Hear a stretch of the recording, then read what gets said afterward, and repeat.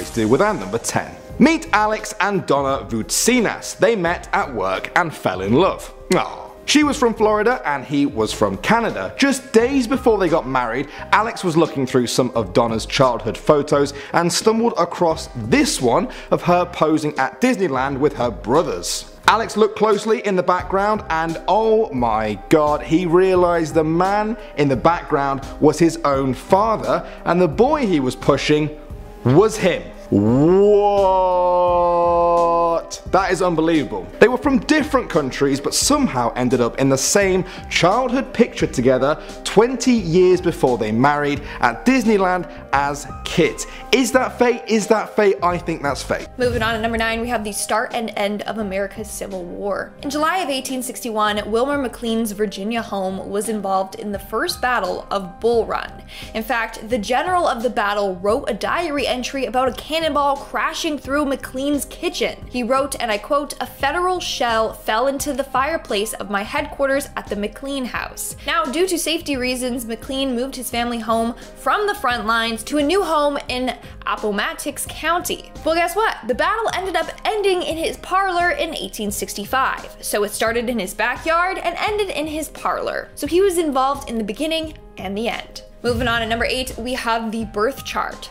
This story was shared by Raina Lee R on Reddit. So according to her, her brother's doctor would always get his chart mixed up at the office.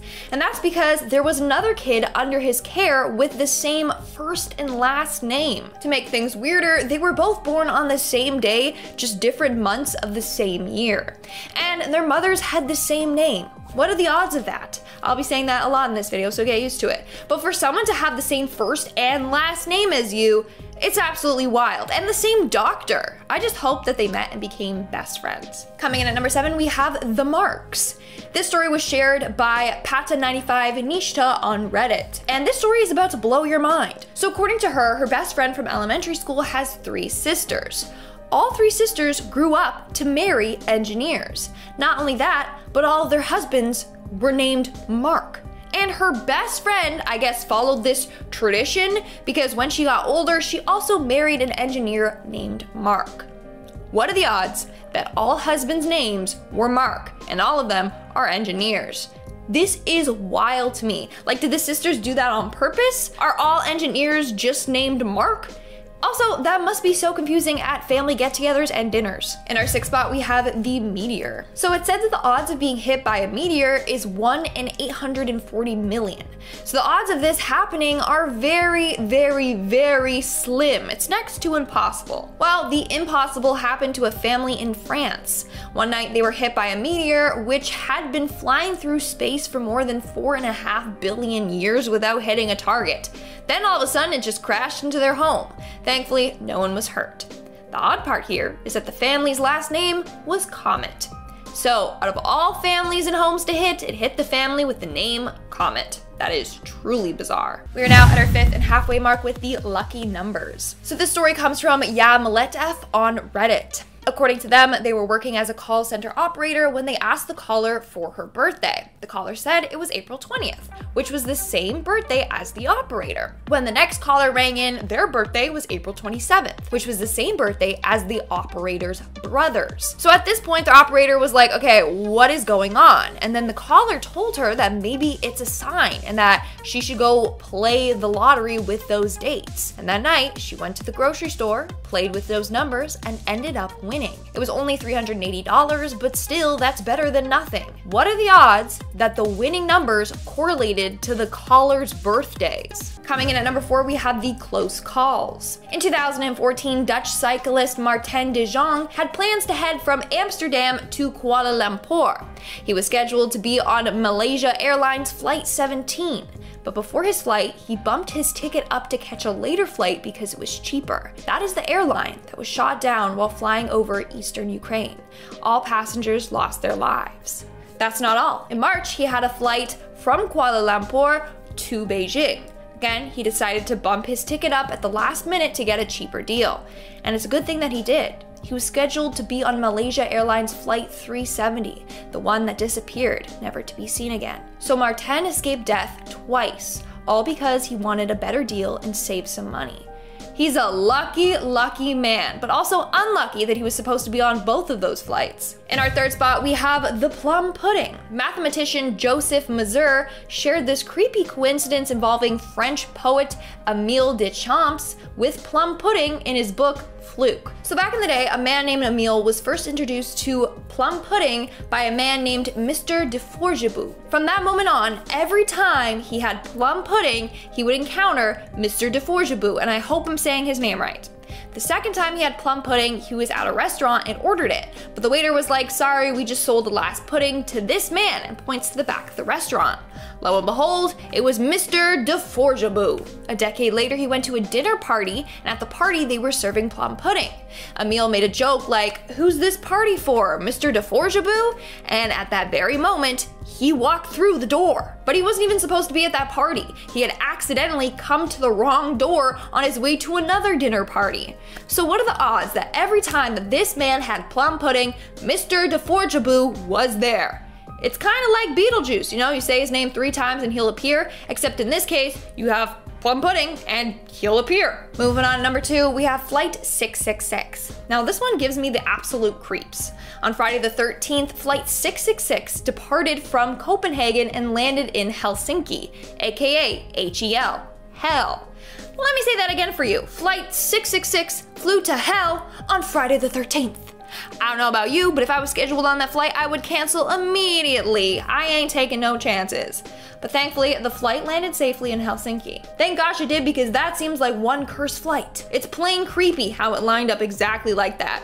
Pun intended, get it? Plain creepy. And in our number 1 spot today, we have the prediction of James Dean's death. On September 30th, 1955, James Dean died in a car accident. He was only 24 years old. And it seems like a man named Alec Guinness actually predicted this would happen. He warned Dean and said, and I quote, "If you get in that car, you will be found dead in it by this time next week." A week later, Dean was involved in a terrible car accident and he sadly lost his life. In fact, Alec had said that the car was sinister, and I think he's right. Later, parts of the car were recovered and resold and placed into other cars. All the car owners who had parts of James Dean's car were also involved in deadly crashes. Not only that, but the mechanic working on the car died after the car rolled off the back of a truck and crushed the legs of the mechanic. So Alec was onto something here and tried to warn Dean. Starting off this countdown, we have the married couple's parents. This story surrounds a couple named Stephen and Helen Lee. A couple of years ago, the pair got engaged when they learned something very freaky about their families. While going through family photos during their engagement party, they found photos of their parents together. Turns out that Stephen's father and Helen's mom had actually dated and were set to get married in Korea in the 1960s. But their parents' disapproved, so they didn't. Had they not disapproved, the couple would have never been born. Not only that, but what are the odds that they got together after their parents had already gotten together? Kinda awkward if you ask me. In our 9th spot, we have the dollar bill. Now, this is a pretty wholesome one for you all. When a woman named Esther was young, she had written her name on a couple of dollar bills after a bad breakup. She then told herself that she was going to marry the man that brought the bill back to her. Well, years later, she was dating a man named Paul Gratchen. The day he asked Esther to be his girlfriend, they were at a sandwich shop. As he was paying for the meal, he got handed a dollar bill with the name Esther written on it. The bill she wrote years prior. And in the end, they ended up getting married. Now, how wholesome is that? The universe literally gave her what she had manifested. Coming in at number 8, we have the girls with the red balloon. In 2001, a 10-year-old girl named Laura Buxton decided to release a red balloon from her front yard with a message on it. The balloon said, "Please return to Laura Buxton," and it had her address written on it. Well, this balloon traveled 140 miles and ended up landing on the yard of another 10-year-old girl's house. This girl's name was also Laura Buxton. Like, what are the odds? The two Laura Buxtons ended up meeting and they discovered that they had tons of similarities, not just their age and name. For example, they both had a guinea pig, a gray rabbit, and a 3-year-old chocolate lab. They both also looked alike and dressed alike. I'm telling you, this is just way too freaky. Like, what are the odds? I'm gonna be saying that a lot in this video. What are the odds? Moving on to number 7, we have Mark Twain and Halley's Comet. Every 76 years, Halley's Comet is visible to the naked eye as it soars past Earth. Well, American writer Mark Twain was born on one of Halley's Comet's passing in 1835. The next year that the comet was said to pass was in 1910, and Mark Twain predicted that he was going to die that year. He said that he came into the world with the comet and that he was going to leave the world with the comet as well. And Mark Twain was right. Mark Twain passed one day after the comet's closest approach in 1910. So not only did Mark Twain predict his own death, but his birth and death both seamlessly lined up with Halley's Comet. How freaky. In our 6th spot, we have Violet Jessop. Violet Jessop has been named the luckiest woman as well as the unluckiest woman. She also has been given the name Miss Unsinkable, and I'll explain how she got those nicknames in just a second. So Violet was a stewardess and nurse who was on board 3 big sister ships when disaster struck each of them. It started with the HMS Olympic. She was on board the ship when it collided with the HMS Hawke. Then she was on the HMHS Britannic when it struck a mine at sea. And lastly, she was on board the Titanic, and she managed to escape all 3 of these disasters. At this point, she probably was cursed, and after the first accident, she shouldn't have gotten back on any ships ever again. So that's why she's been given the name the luckiest, unluckiest woman to live. Next up at number 5, we're going back to Detroit in 1937, where a street sweeper named Joseph Figlock was out, sweeping the streets when a baby fell out of the sky and hit him on the head and shoulder. The baby had fallen from the 4th story of a nearby building and likely would have been killed if Joseph was not there to stop the fall. That was strange, but Joseph carried on with his life for another year, but then, while out sweeping a completely different street, another baby landed on him from a nearby building. Again, it hit Joseph on the head, and again the baby survived. This guy was like the strangest superhero of all time, saving babies with the power of his cushiony head. In our 4th spot today, we have Harry Zigland. Now, this story is kind of controversial. Some say it's an old wives' tale. Others say that it actually did happen. Now, if it did happen, then this is the definition of karma. So back in the day, there was a man named Harry Zigland who broke a woman's heart. She was so heartbroken that she took her own life. Her brother was so devastated and angry at Harry that he vowed to get revenge on him. So he went out to find Harry with his gun and shot at him. Harry fell to the floor, and the brother, thinking that he had succeeded in killing him, grabbed his gun and took his own life. But Harry survived. The bullet didn't strike him. Instead, it hit and got lodged into a nearby tree. 3 years later, Henry was using dynamite to remove the tree. When he blew it up, the explosion sent the bullet out of the tree, and it hit and instantly killed him. It took karma 3 years, but it finally caught up to him. Coming in at number 3, we have the Hoover Dam. Over the course of the construction of the Hoover Dam, there were 96 deaths. The first death was of a man named J.G. or George Turney. It occurred on December 20th, 1922. He sadly lost his life after drowning in the dam. 14 years later, on the exact anniversary of this guy's death, his son, Patrick Turney, lost his life.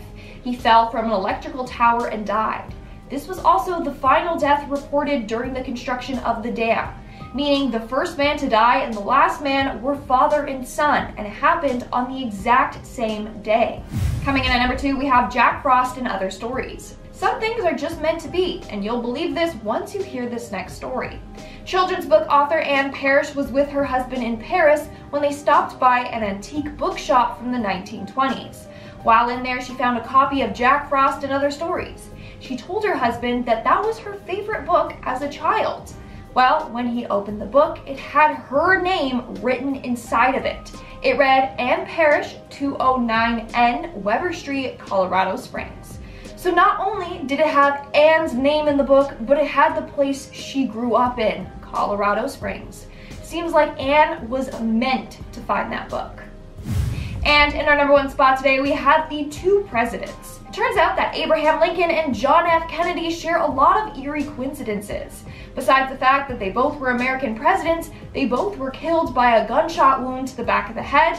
They both passed away on a Friday. They both died before a celebration. Kennedy was assassinated on the eve of Thanksgiving. Lincoln died right before Easter. And each were accompanied by their wife and another couple when they were killed.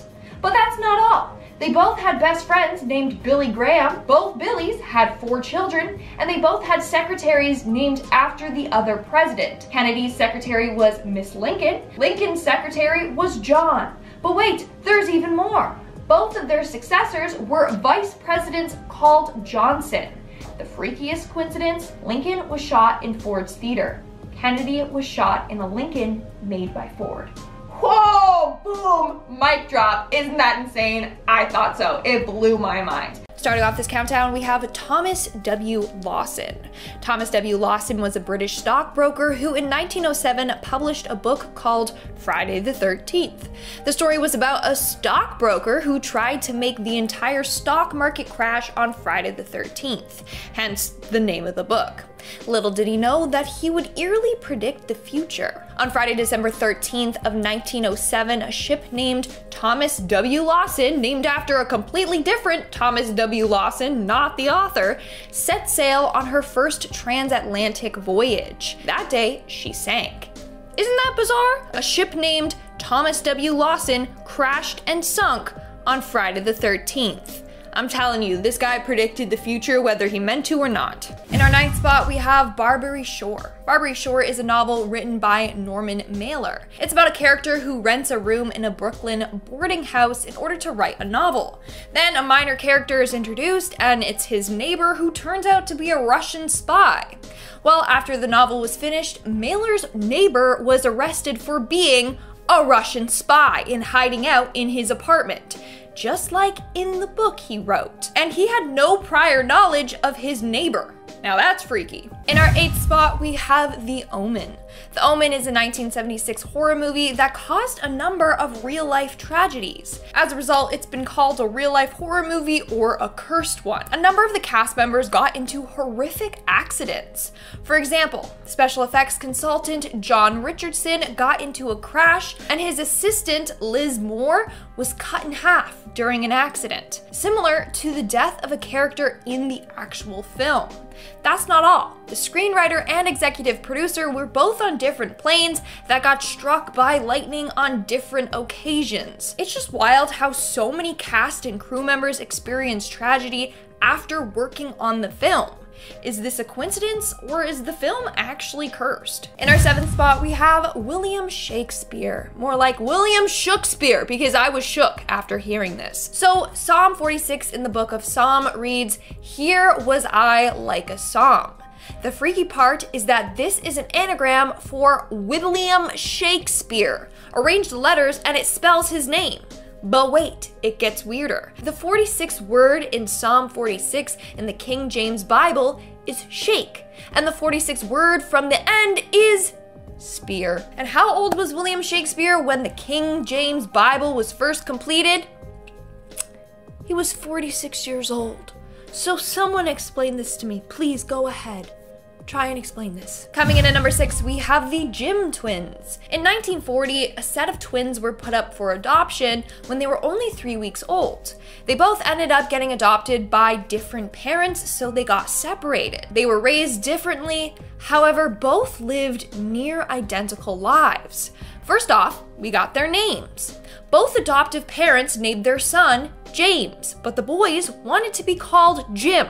So you got Jim Lewis and Jim Springer. Keep in mind, they lived separately and had no contact with each other. Gets weirder.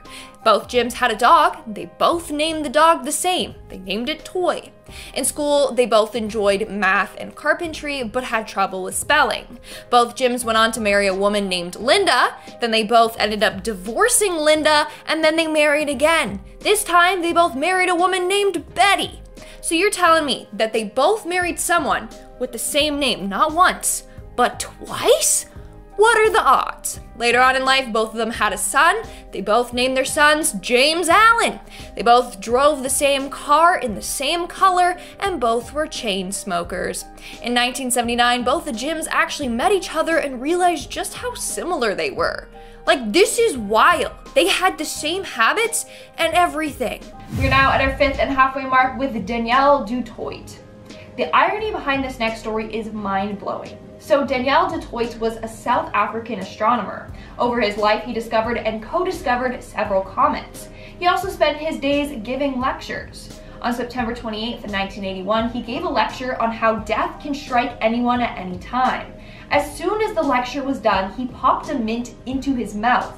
The mint then slid to the back of his throat, he choked on it, and died right then and there. So yeah, I'd say his lecture was pretty spot on.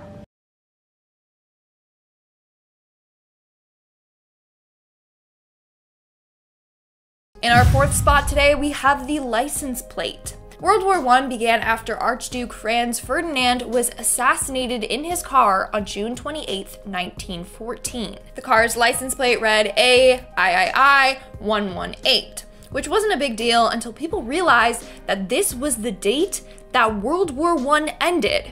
November 11th, 1918, aka 11/11/18. Just like the license plate. Now, this car was placed in a museum in Austria, and it sat there for almost 2 decades before a British tourist noticed the significance of the license plate. So literally, World War I started and ended with this car. Coming in at number 3, we have Catherine and Mary Kelly. On November 28, 1888, a woman named Catherine Eddowes was arrested after being found drunk on the streets of London. When she was taken in by the police, she gave them a fake name. She told them her name was Mary Kelly. Later, she was released. However, that night she was murdered by none other than Jack the Ripper. The freakiest part is that that same night, Jack went on to kill another woman, none other than Mary Kelly, the random fake name that Catherine gave the police, who is actually a real person and also got killed. How scary, but also how tragic. In our second spot, we have the Disney lovers. In the early 2000s, engaged couple Alex and Donna were looking through some old photos when they came across one of Donna and her siblings at Disney. While in the background of the photo, they spotted none other than Alex and his family. Alex is the boy in the stroller being pushed by his father.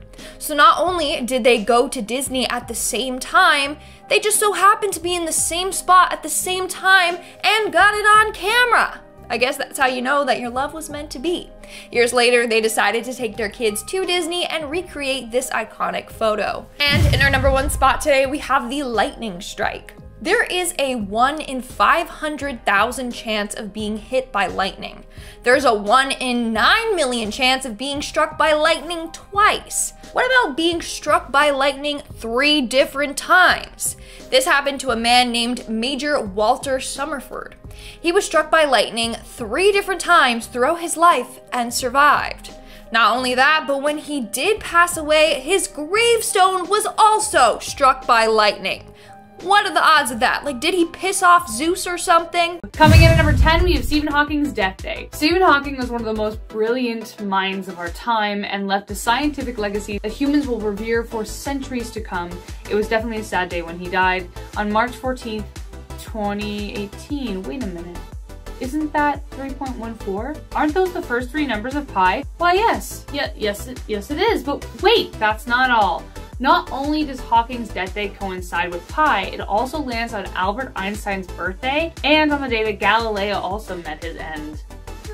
I guess great minds think alike. Moving on at number 9, we have the church fire. On March 1st of 1950 at 7:25 p.m., a church exploded in Beatrice, Nebraska. At 7:20, a choir practice had begun, except none of the 15 choir members were there. And it's lucky that they weren't, or else they would have perished in the fire. Turns out that all 15 members arrived late due to personal reasons. So they were nowhere near the church when it exploded. What are the odds that all 15 members were running late? This story could have ended in tragedy. Thankfully, it didn't. Moving on to number 8, we have the wedding vows. In 2007, Fred and Lynette Dubendorf were walking along a beach clearing up some litter when they found a message in a bottle. After they opened it, they found it contained the marriage vows of another couple. Upon closer inspection, they found that their marriage dates matched. The couple who created the vows in the bottle were married on August 18th of that year. The Dubendorfs were married August 18th of 19 1979. Both couples were also married on beaches. The Dubendorfs were in complete shock and actually reached out to the other couple. Thankfully, the couple left their address in the bottle. Both couples now believe that their marriages were meant to be, especially Matt and Melody, the couple that wrote the vows in a bottle, who had several failed marriages before finding each other. They were skeptical about getting married again, but this to them is a sign that it was meant to be. Moving on to number 7, we have Edgar Allan Poe. This is one of the freakiest coincidences I have ever read about. So in 1838, Edgar Allan Poe wrote his only complete novel. It was called The Narrative of Arthur Gordon Pym of Nantucket. The book was about Arthur Pym, who goes on a nautical adventure. He hops on a boat as a stowaway and hides out there. But while aboard the ship, a mutiny occurs and a number of crew members lose their life. There's only 4 members aboard the ship now. One of the men was named Richard Parker. They kept him alive to help them control the ship. However, they encountered a terrible storm and things went south. The remaining 4 people on board are struggling to find food. So Richard was like, let's draw straws. Whoever gets the shortest straw will be killed and the others can eat them. So they did as Richard said, and he ended up drawing the shortest straw and then was eaten by his crew members. Believe it or not, but 46 years after that book was published, this happened in real life. In May of 1884, 4 men were traveling from England to Australia when they found themselves fighting for their lives. The men decided to draw straws and see who they should eat. The cabin boy drew the smallest straw. What was the cabin boy's name? Richard Parker. The same name as the guy who got eaten in the book. What are the odds of that? Is Edgar Allan Poe a psychic, or did he write history, or both? Moving on to number 6, we have Redbox. This story comes from Matinee25 on Reddit. A couple of years ago, her and her friend went to Redbox to see if they could rent the movie Tron. For those of you who don't know what Redbox is, basically it's an American video rental company that has these little kiosks you can go to and pick what movie you want, and then you can rent it and you'll get the DVD. So they went there, but they found out that they didn't have Tron. So they were like, okay, screw it, let's just rent another movie. Well, when they opened up the DVD case, turns out that inside was the movie Tron. Someone had put it back in the wrong case. But what are the odds? Because that's the movie that they wanted to see in the first place. Like, out of all the DVDs they could have gotten, they got the one with the switched disc. We're now at our 5th and halfway mark with My Way. My Way is a beautiful song by Frank Sinatra, but it also might be cursed. Why do I say that? Well, at least 6 people were killed in the Philippines between 2000 and 2010 while singing My Way. Karaoke is a pretty popular pastime in the Philippines. However, this song is now associated with bad luck there. One time, a man was shot by a security guard for singing this song badly at a bar. Others were killed for hogging the microphone, and quite a few were killed for singing the song on repeat.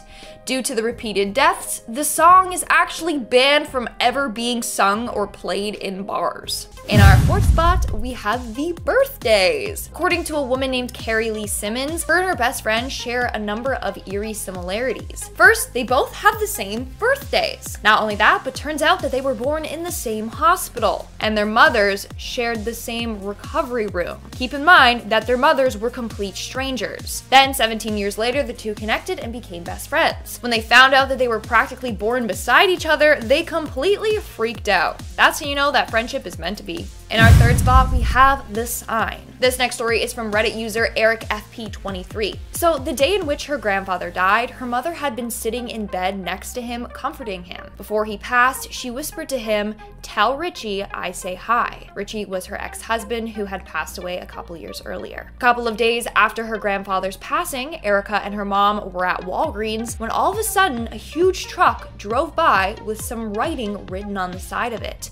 It read, "Richie says hi." I am speechless. Like, that's just goosebumps. And Erica and her mom were speechless too. It's either just a super eerie coincidence or Richie sent that message from the grave. Moving on to number 2, we have The Taxi Driver. I'm sorry, but this one is a little depressing compared to the other stories on today's list. In 1974, a man was riding his moped scooter in Bermuda when he was struck and killed by a taxi. 1 year later, his twin brother was riding the exact same scooter when he was struck and killed by a taxi as well. The taxi was driven by the exact same driver who took his brother's life. So not only did the twins die the exact same way, but they had been killed by the exact same person. And in our number 1 spot today, we have the life savior. When Su Weifang of China was 50 years old, he was outside near a river by his home when he saw a boy drowning. So he jumped in and saved his life. 30 years later, he rescued another boy from the river. This boy had slipped and fell into the river and didn't know how to swim. Once again, Weifang jumped in and saved this boy's life. Well, turns out that the 2 people he saved were related. They were father and son. 30 years ago, he saved the boy's father from drowning. Then, he saved the father's son from drowning in the same river. So they believe that this man is their guardian angel. Alright, at number 10, a leading Nazi was on a last-minute vacation during the D-Day landings. A huge British wartime victory could have been very different if a German field marshal hadn't chosen that exact time to take his wife away. During the Normandy storm of 1944, Erwin Rommel, known as Desert Fox, decided to take his wife on a surprise trip for her birthday. He was a key strategist and a military tactician, and had he been in Normandy, things could have turned out very differently. The scary thing about this coincidence is how different the world could be right now if the Allies lost the battle. Coming in at number 9, we have Mark Twain and Halley's Comet. They came in together, they must go out together. This was something Twain said before he died. Mark Twain was born on November 30th, 1835, which was the same year and 2 weeks after Halley's Comet flew past. During his time on Earth, Twain was famous for such works as Tom Sawyer and The Adventures of Huckleberry Finn, and many more. He was awesome. Twain was convinced next time the Halley Comet dropped by, that would be his time to go, and he was right. On April 21st, 1910, Mark Twain met his end, which was coincidentally the day after the comet passed by once again. Coming in at number 8, The Simpsons in general. One of the longest running TV shows in history, The Simpsons are notorious for somehow predicting outrageous events, including the president of the United States was going to be Donald Trump. If you watched the episode with Donald Trump as president today, you would probably have thought it was just another comedic, satirical episode of a TV show to do at the time. But the thing is, they wrote that sucker 19 years ago. How on earth did they guess that? With the show running for over 30 years, themes occurring in the show are eventually gonna happen in real life, maybe. But this? They predicted a 3-eyed fish, a circus entertainer getting attacked mid-performance, even the Ebola outbreak. I think we can safely put down The Simpsons as one large coincidence, considering the amount they've had. They happen so often that the questions of whether they are psychic or actually secretly controlling events, I don't know, these are just things we need to know. Like right now. These kinds of coincidences just need an explanation. Coming in at number 7, Catherine Eddowes and Mary Kelly. Jack the Ripper. That's pretty much all I need to say to get all the cold case crime fanatics interested. You ready? This next coincidence is a lot darker. Catherine Eddowes was one of Jack the Ripper's victims, taken only an hour after Elizabeth Stride. But this is where things get creepier. That day, Eddowes was found passed out drunk on the street and was arrested. Once she was sober enough to go home, she ended up giving the police a fake name, Mary Kelly. That same night, Eddowes was murdered, and guess who would follow in her footsteps? A woman named Mary Jane Kelly. That's ridiculous. Like, that just makes me wonder whether it actually, I know they solved the crime, but that makes me wonder as to whether, I don't know, Jack the Ripper was actually in the police force. How could that happen? How can we explain that? That's just too wild. Coming in at number 6, we have Royce Burton. Are you ever right in the middle of telling a story when the very person you're talking about like walks into the room? There are 2 subtle reactions. One, pretend you weren't talking about them, and then you're like, what are you talking about? Gossiping, like, just pretend. What? Oh, what's that? Oh, who's that? Oh, hey! That's what you do. And the second one, you just look at them and go, oh, speak of the devil. Royce Burton had the latter reaction, though it's kind of cooler, when the very stranger who saved his life strolled in right as he mentioned him. Royce used to be a Texas Ranger, and one night while patrolling the Rio Grande in 1940, he got lost and tried to climb up the cliff to find his way. As he was nearing the edge, he almost fell, but then the hand of a man named Joe, like, reached out and hoisted him up. The 2 men lost contact when they both joined the war, and 25 years later, Burton had become a teacher, and he was in the middle of the story when Joe strolled in. Not missing a beat, Burton said, I'll let Joe finish the story. And his whole class were like, what? These guys hadn't seen each other in 25 years. And apparently Joe had been looking for him, and the rest is the rest of the story you know. We are now at our 5th and halfway mark with Anthony Hopkins. In the early 1970s, Anthony Hopkins was casted to play Koista in The Girl from Petrovka. This film was based on the book of the same name. Now, to prepare for the role, he was going to read the book. However, he was unable to find any copy of the book in any bookstore. He searched all over the place, but to no avail. Then, randomly one day, as he was sitting in the London tube station, he found a copy of that book just laying around. Not only that, but when he opened the book, he found that it was signed by its author. Literally, the universe brought him what he was looking for. What are the odds of someone leaving that book behind and then Anthony finding it? The very book he was desperately looking for. Coming in at number 4, speaking of signs, many people often look for the right signs when making a big decision or when looking for love.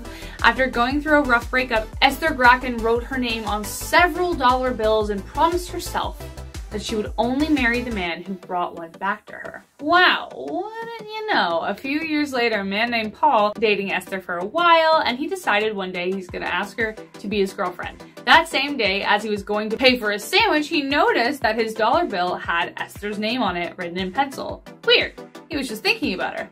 He decided to frame it and save it for her as a gift. When she got it, she gasped but didn't say anything until a few years later, because she didn't want to jinx it, when they were married. That was when she told him the story, and the two have lived happily ever since. Can't be explained, but it's pretty damn cute. Coming in at number 3, Parent Trap. So first off, consider the chances of actually conceiving twins. About 1 in 250, so that's already a cool thing. But then imagine you pull a parent trap and discover you have actually had a twin your entire life, but you are separated at birth, and then you find out that not only do you look identical, your lives are too. This is exactly what happened to two men when they were reunited at age 39. They were both named James, they both grew up to be police officers, and both their wives were named Linda. Each also had a son named James Allen and a dog named Toy. Then they both got divorced and both married a woman named Betty. What are the chances of that?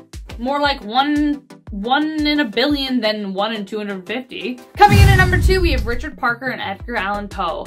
Edgar Allan Poe, master of the macabre. This man's mind went to some pretty dark, albeit creative places. Some even say he predicted the future, which could be the only explanation for this coincidence. The narrative of Arthur Gordon Pym of Nantucket is one of his most terrifying, as it recounts the tale of sailors forced to eat a cabin boy named Richard Parker after being stranded on a boat after a shipwreck. People guffawed at Poe when he said that this was based off a true story, though there were none like it at the time. What is insanely creepy about the story is that 50 years later, the exact same event happened, mimicking the story in eerily close ways. The most ominous being that the boy the real sailors ate, his name was Richard Parker. And coming in at number 1, Violet Jessop. Luck and coincidence often go hand in hand, especially for Violet Jessop. They called the Titanic unsinkable, but I think they meant her. This woman survived not 1, not 2, but 3 shipwrecks, including the aforementioned Titanic. She was either really lucky or a bad omen, or both. Probably both. She worked as a nurse and stewardess on the HMS Olympic when it was struck by the HMS Hawk.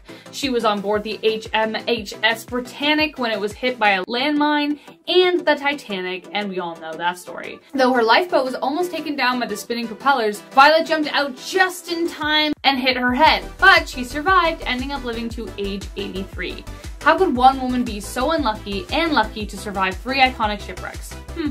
Must be a coincidence. Starting off this countdown, we have the married couple's parents. This story surrounds a couple named Stephen and Helen Lee. A couple of years ago, the pair got engaged when they learned something very freaky about their families. While going through family photos during their engagement party, they found photos of their parents together. Turns out that Stephen's father and Helen's mom had actually dated and were set to get married in Korea in the 1960s. But their parents' disapproved, so they didn't. Had they not disapproved, the couple would have never been born. Not only that, but what are the odds that they got together after their parents had already gotten together? Kinda awkward if you ask me. Coming into number 9, we have the sinking of the SMS Captain Trafalgar. Okay, so this is some mind-altering stuff, stick with me. The British Navy converted a cruise ship, the RMS Carmania, into a warship. They disguised this as an existing German passenger liner called the SMS Captain Trafalgar. This was in order for the vessel to escape detection. Now it worked, and the actual Carmania, disguised as the Trafalgar, sank a German ship. Now this ship was the actual legit real-life SMS Captain Trafalgar, which the Germans had decided to disguise as the RMS Carmania. What? Maybe wind that back and listen again if you don't get it, because it's taken me like 10 times to understand. This is a freakish coincidence. Anyway, the sinking of the German ship was a huge setback for the German war effort and impacted the way that they moved forward. 51 Germans were killed and 279 captured. Who knows what they could have achieved in the war had they not been on board. Coming into number 8, Seth MacFarlane and Mark Wahlberg missed their flight on 9/11. Family Guy and American Dad creator Seth MacFarlane and actor and former rapper Mark Wahlberg were both supposed to be on planes involved in the 9/11 attack. Both men were scheduled to be on American Airlines Flight 11, which is absolutely insane. Now coincidentally, MacFarlane's travel agent told him the wrong time for the flight and he was late. He missed the plane. Now this plane would have ended up being flown into the North Tower of the World Trade Center. Wahlberg made a last-minute decision to fly to Toronto for the film festival instead. If they had died that day, the world would have had no American Dad, The Cleveland Show, or any Wahlberg movies, including Ted, on which the pair collaborated together, and of course no Wahlburgers, which is obviously a travesty. Coming into number 7, we have Tamerlane's body and Operation Barbarossa coincidence. Tamerlane was a Turco-Mongol conqueror and the founder of the Timurid Empire. He lived between 1336 and 1405, but his tomb was opened and his body exhumed by the Soviets just days before the Nazi troops launched a planned attack. His tomb was said to hold a curse that read, "When I rise from the dead, the world shall tremble. Whomsoever opens my tomb shall unleash an invader more terrible than I." Now 3 days later, Hitler launched Operation Barbarossa, the largest military invasion of all time with heavy losses. This is a really scary coincidence. Barbarossa, of course, was an event that changed the world and also marked the decline in Hitler's stronghold. Coming into number 6, we have the weird events surrounding the sinking of the Titanic. Now the sinking of the Titanic was eerily foreshadowed in Morgan Robertson's The Wreck of the Titan. The story, written in 1898, so 14 years prior to the sinking of the Titanic, depicts scarily similar circumstances. A luxury ship, the Titan, is hailed as unsinkable. It then hits an iceberg on a cold April night and goes down. Sound familiar? Also in the book, the boat is a similar size and length to the Titanic. It travels around the same speed, and drumroll, there were not enough lifeboats for passengers. Is this a weird coincidence, or was Robertson a clairvoyant? Obviously the sinking of the Titanic really did change history for, you know, ever. Coming in at number 5, you know when you meet that special someone and you just know you're meant to be. Some people are so lucky, and this couple got a physical sign that they were in the right place at the right time. Melody Kloska and Matt Burr were married on August 18th on the beautiful Wisconsin beach. A week later, they took their vows, placed them in a bottle, and watched them go on their merry way as they let them drift on Lake Michigan, only to be recovered by Lynette and Fred Dubendorf.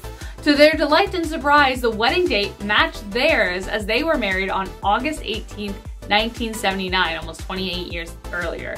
If that's not a sign of forever love, then I don't know what is. We have the savior that was Teddy Roosevelt's thick speech. Theodore Roosevelt was very nearly killed in 1912 when he campaigned for re-election, but he was saved by a thick speech and a glasses case. In an eerie coincidence, Roosevelt placed the folded up paper and glasses case in his breast pocket, the exact area he was shot by a saloon keeper, John Flaming Schrank. He was saved by the contents of his pocket, and as he was not coughing up blood, he concluded that his lung hadn't been pierced, so he would continue his speech. On stage, he said, "I shall ask you to be as quiet as possible. I don't know whether you fully understand that I've just been shot, but it takes more than that to kill a bull moose." Bull moose. Good. Coming into number 3, we have the eerily weird circumstances surrounding the assassinations of President Lincoln and President Kennedy. So the assassinations of Abraham Lincoln and John F. Kennedy have some very strikingly similar circumstances. Lincoln was the first president to be shot and Kennedy the last. The pair were both killed on a Friday before a big public holiday. They both sat beside their wives who weren't injured. Both were succeeded by a vice president named Johnson.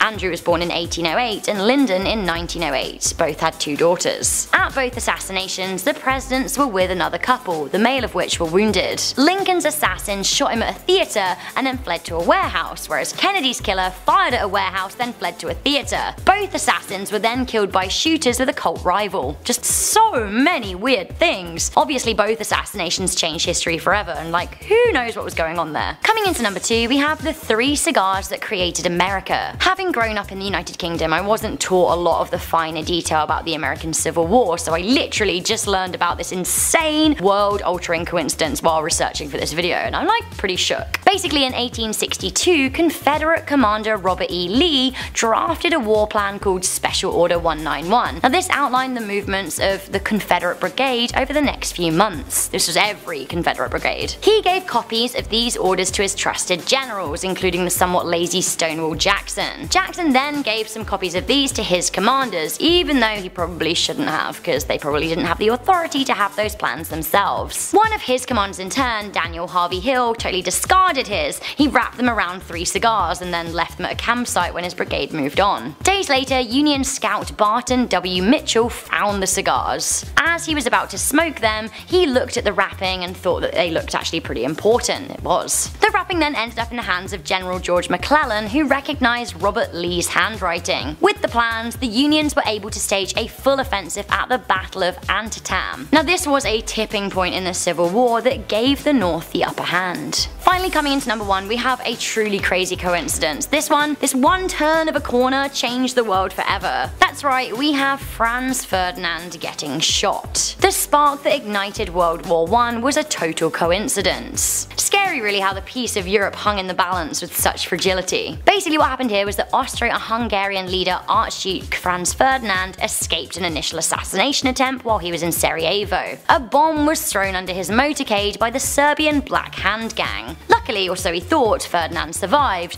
but in some Final Destination style turn of events, the initial assailant, Gravillo Princip, happened to be in a cafe where the Archduke's motorcade drove by again. This time, his car stalled and gave him enough time to shoot him and his wife. This was the straw that broke the camel's back in terms of the ignition of World War I, and what a scary coincidence, and this really did change the world forever. Coming in at number 10, we have Stephen Hawking's death day. Stephen Hawking was one of the most brilliant minds of our time and left a scientific legacy that humans will revere for centuries to come. It was definitely a sad day when he died on March 14th, 2018. Wait a minute. Isn't that 3.14? Aren't those the first 3 numbers of pi? Why yes. Yes it is, but wait, that's not all. Not only does Hawking's death day coincide with pi, it also lands on Albert Einstein's birthday and on the day that Galileo also met his end. I guess great minds think alike. Coming in at number 9, we have Mark Twain and Halley's Comet. They came in together, they must go out together. This was something Twain said before he died. Mark Twain was born on November 30th, 1835, which was the same year and 2 weeks after Halley's Comet flew past. During his time on Earth, Twain was famous for such works as Tom Sawyer and The Adventures of Huckleberry Finn. And many more. He was awesome. Twain was convinced next time the Halley Comet dropped by, that would be his time to go, and he was right. On April 21st, 1910, Mark Twain met his end, which was coincidentally the day after the comet passed by once again. Coming in at number 8, The Simpsons in general. One of the longest running TV shows in history, The Simpsons are notorious for somehow predicting outrageous events, including the President of the United States was going to be Donald Trump. If you watched the episode with Donald Trump as president today, you would probably have thought it was just another comedic, satirical episode of a TV show to do at the time. But the thing is, they wrote that sucker 19 years ago. How on earth did they guess that? With the show running for over 30 years, themes occurring in the show are eventually gonna happen in real life, maybe. But this? They predicted a 3-eyed fish, a circus entertainer getting attacked mid-performance, even the Ebola outbreak. I think we can safely put down The Simpsons as one large coincidence considering the amount they've had. They happen so often that the questions of whether they are psychic or actually secretly controlling events, I don't know, these are just things we need to know. Like right now. These kinds of coincidences just need an explanation. Coming in at number 7, Catherine Eddowes and Mary Kelly. Jack the Ripper. That's pretty much all I need to say to get all the cold case crime fanatics interested. You ready? This next coincidence is a lot darker. Catherine Eddowes was one of Jack the Ripper's victims, taken only an hour after Elizabeth Stride. But this is where things get creepier. That day, Eddowes was found passed out drunk on the street and was arrested. Once she was sober enough to go home, she ended up giving the police a fake name, Mary Kelly. That same night, Eddowes was murdered, and guess who would follow in her footsteps? A woman named Mary Jane Kelly. That's ridiculous. Like, that just makes me wonder whether it actually, I know they solved the crime, but that makes me wonder as to whether, I don't know, Jack the Ripper was actually in the police force. How could that happen? How can we explain that? That's just too wild. Coming in at number 6, we have Royce Burton. Are you ever right in the middle of telling a story when the very person you're talking about like walks into the room? There are two subtle reactions. One, pretend you weren't talking about them, depending on what you're talking about. Gossiping, like, just pretend. What? Oh, what's that? Oh, who's that? Oh, hey! That's what you do. And the second one, you just look at them and go, oh, speak of the devil. Royce Burton had the latter reaction, though it's kind of cooler, when the very stranger who saved his life strolled in right as he mentioned him. Royce used to be a Texas Ranger, and one night while patrolling the Rio Grande in 1940, he got lost and tried to climb up the cliff to find his way. As he was nearing the edge, he almost fell, but then the hand of a man named Joe, like, reached out and hoisted him up. The two men lost contact when they both joined the war, and 25 years later, Burton had become a teacher and he was in the middle of the story when Joe strolled in.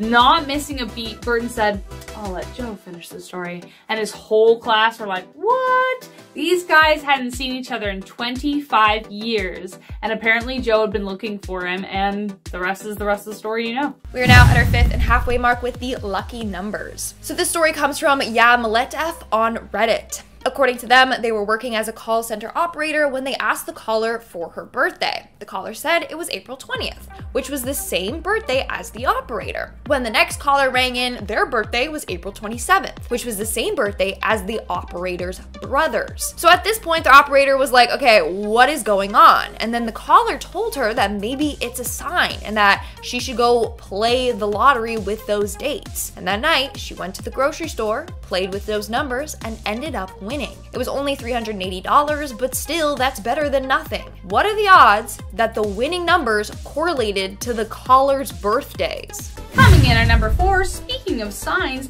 many people often look for the right signs when making a big decision or when looking for love. After going through a rough breakup, Esther Gracken wrote her name on several dollar bills and promised herself that she would only marry the man who brought one back to her. Wow, wouldn't you know? A few years later, a man named Paul dating Esther for a while, and he decided one day he's gonna ask her to be his girlfriend. That same day, as he was going to pay for a sandwich, he noticed that his dollar bill had Esther's name on it, written in pencil. Weird, he was just thinking about her. He decided to frame it and save it for her as a gift.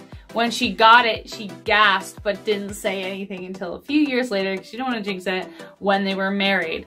That was when she told him the story, and the two have lived happily ever since. Can't be explained, but it's pretty damn cute. Coming in at number 3, Parent Trap. So first off, consider the chances of actually conceiving twins. About 1 in 250, so that's already a cool thing.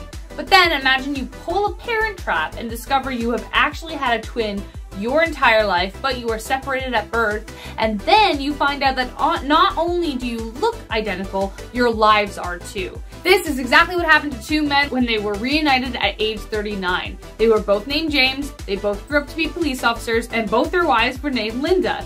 Each also had a son named James Allen and a dog named Toy. Then they both got divorced and both married a woman named Betty. What are the chances of that? More like one in a billion than 1 in 250. Coming in at number 2, we have Richard Parker and Edgar Allan Poe.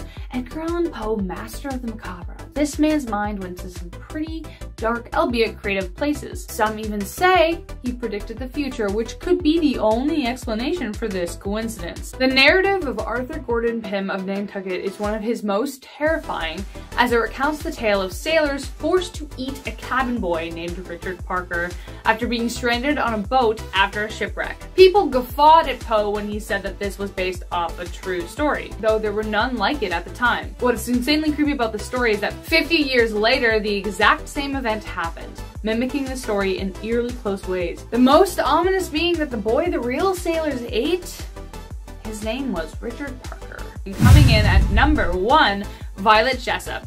Luck and coincidence often go hand in hand, especially for Violet Jessop. They called the Titanic unsinkable, but I think they meant her. This woman survived not 1, not 2, but 3 shipwrecks, including the aforementioned Titanic. She was either really lucky or a bad omen or both. Probably both. She worked as a nurse and stewardess on the HMS Olympic when it was struck by the HMS Hawk. She was on board the HMHS Britannic when it was hit by a landmine, and the Titanic, and we all know that story. Though her lifeboat was almost taken down by the spinning propellers, Violet jumped out just in time and hit her head, but she survived, ending up living to age 83. How could one woman be so unlucky and lucky to survive 3 iconic shipwrecks? Must be a coincidence. Starting off this countdown, we have the 4th of July. The 4th of July is a big celebration in America. The holiday marks the signing of the Declaration of Independence. But did you know that a lot of US figures have died on July 4th? In fact, 3 of the first 5 US presidents died on this date, 2 within hours of each other. John Adams and Thomas Jefferson both died on July 4th, 1826. The 5th president, James Monroe, exactly 5 years later passed away as well. Seems to be a deadly date for presidents. Like, what are the odds? Moving on at number 9, we have the church fire. On March 1st of 1950 at 7:25 p.m., a church exploded in Beatrice, Nebraska. At 7:20, a choir practice had begun, except none of the 15 choir members were there. And it's lucky that they weren't, or else they would have perished in the fire. Turns out that all 15 members arrived late due to personal reasons. So they were nowhere near the church when it exploded. What are the odds that all 15 members were running late? This story could have ended in tragedy. Thankfully, it didn't. Moving on to number 8, we have the wedding vows. In 2007, Fred and Lynette Dubendorf were walking along a beach clearing up some litter when they found a message in a bottle. After they opened it, they found it contained the marriage vows of another couple. Upon closer inspection, they found that their marriage dates matched. The couple who created the vows in the bottle were married on August 18th of that year. The Dubendorfs were married August 18th of 1979. Both couples were also married on beaches. The Dubendorfs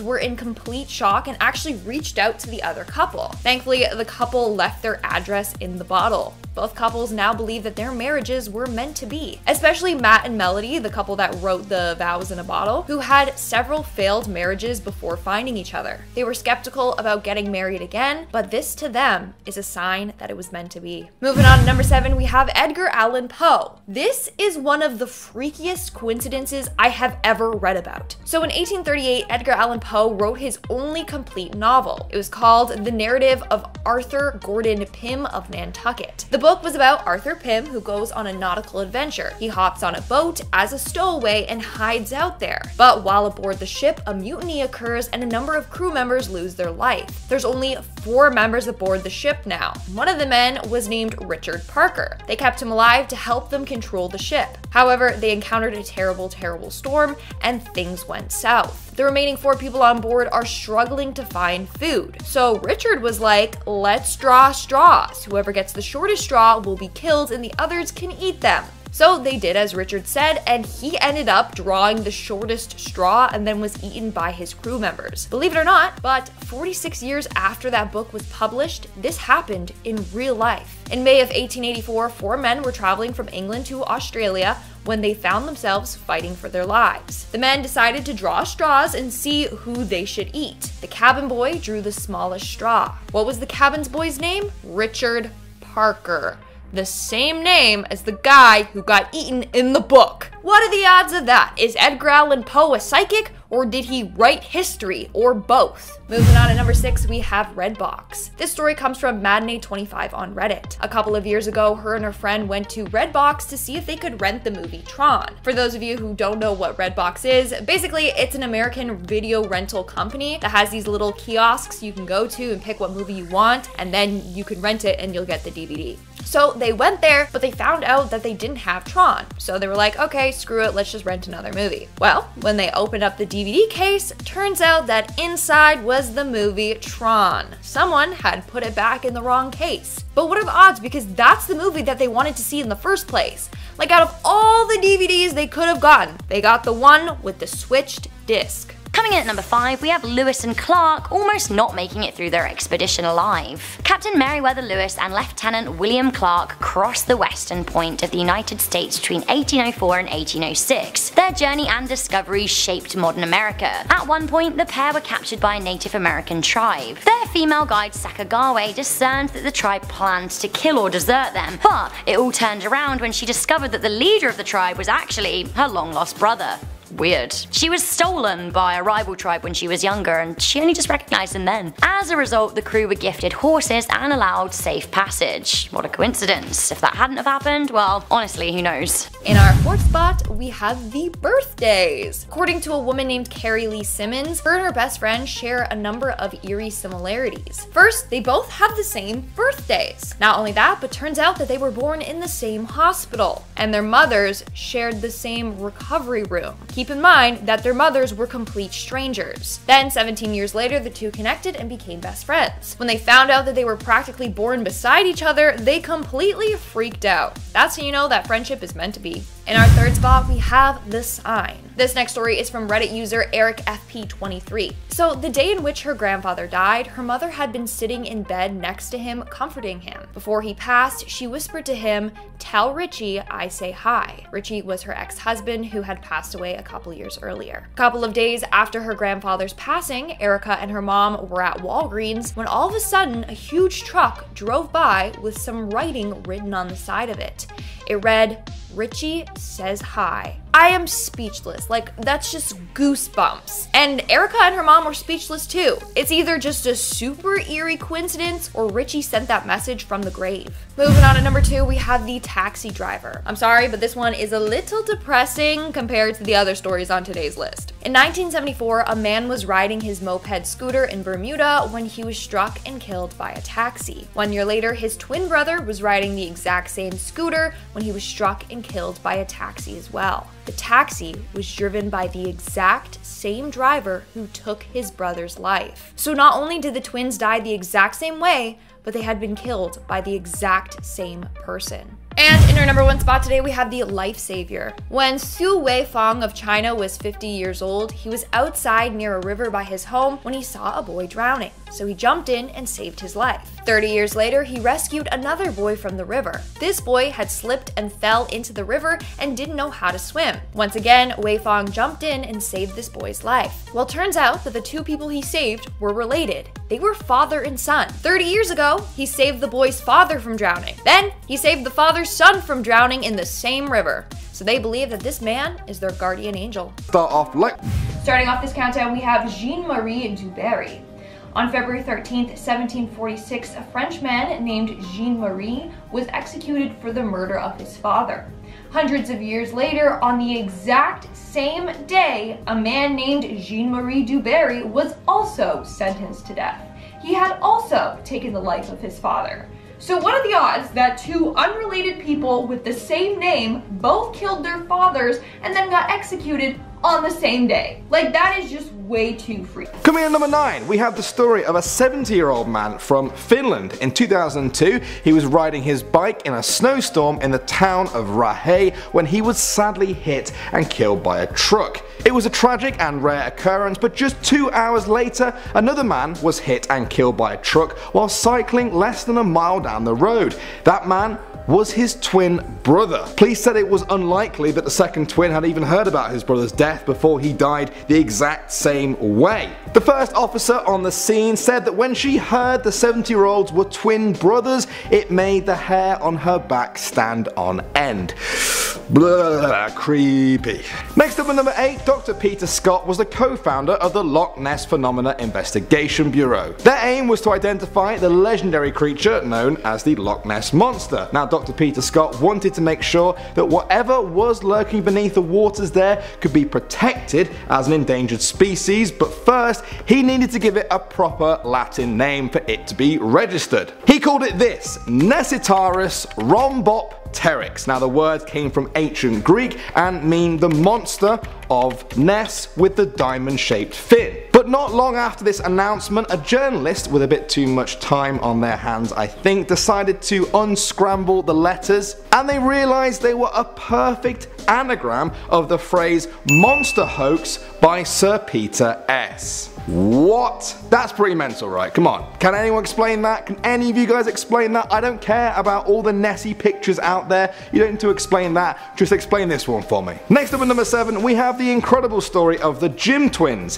In 1940, twin boys were separated at birth in Ohio and adopted by separate families. When they finally tracked each other down at the age of 37, they found out that they had both been named Jim.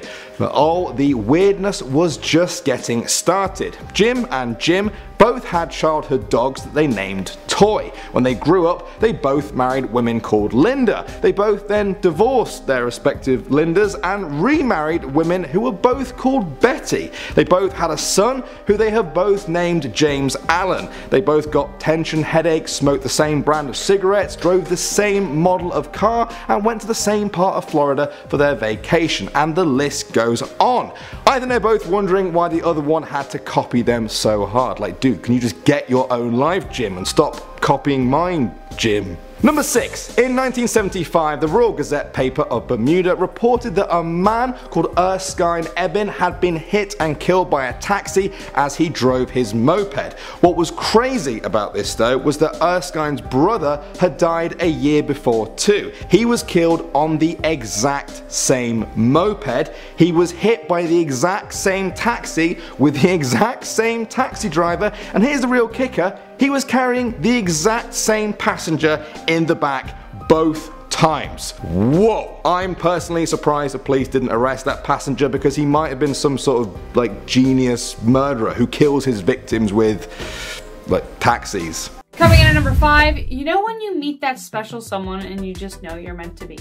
Some people are so lucky, and this couple got a physical sign that they were in the right place at the right time. Melody Kloska and Matt Burr were married on August 18th on the beautiful Wisconsin beach. A week later, they took their vows, placed them in a bottle, and watched them go on their merry way as they let them drift on Lake Michigan, only to be recovered by Lynette and Fred Dubendorf.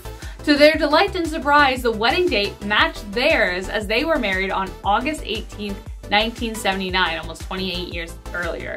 If that's not a sign of forever love, then I don't know what is. And now at number 4, in the 1920s, there were 3 Englishmen on a train in Peru. They were all traveling separately and had never met each other, and were already pretty surprised that there were 3 English guys on a train together on the other side of the world. Then they introduced each other. The first man's surname was Bingham. The second man's surname was Powell. The third man raised his eyebrows in shock and announced to the other 2 that his surname was Bingham Powell. Whoa, the chances of that happening are mental. At number 3 now, we have the story of Michael Dick from England, who wanted to get in touch with his daughter Lisa, who he had not seen for 10 years after splitting up with his wife and moving away from his home. He tried everything, but when all else failed, he asked for some help from a local newspaper. They took this picture you're seeing now for the article. Amazingly, Lisa saw the article, but before she could get in touch, she realized something incredible. She saw herself in the background of the photo with her mother. They had actually taken a picture just there moments before and were walking away when Michael took this picture. The very person he was trying to look for after 10 years was in the photo he used to find her. I bet that's going to be a very important family photo. Coming in at number 2, in 1914, a German mother took a picture of her newborn son to be developed in Strasbourg, but before she could collect it, World War I broke out. The woman had to leave the picture there and considered it lost forever. Then, 2 years later, she was in Frankfurt, over 100 miles away, and now she had a new baby girl. Again, she went to get a picture of her daughter developed, but when she got it back, she was quite annoyed to see there had been some sort of double exposure with someone else's picture in the background. It wasn't someone else's picture, it was her picture of her son that she took 2 years before, over 100 miles away, that had somehow ended up in a different store, marked unused, and had been sold back to her, where she then put another picture of another child of hers on top of it. And finally at number 1, we're going back to 1899, where a man was struck and killed by lightning while standing in his backyard in Taranto, Italy. That's incredibly unlucky. The chances of that happening are very low. But guess what? 30 years later, in 1929, his son was also killed by lightning in the exact same place. Okay, that's crazy, right? That is crazy. A father and a son from the same family being killed by lightning in the same place. What are the chances of that? Well, 20 years after that, on October 8th, 1949, a man called Rollo Primada was also killed by lightning on exactly the same spot. He was the son of the second victim and grandson of the first. Incredible. I'm seriously wondering if that family was like made out of metal or something, because nobody should attract lightning that much.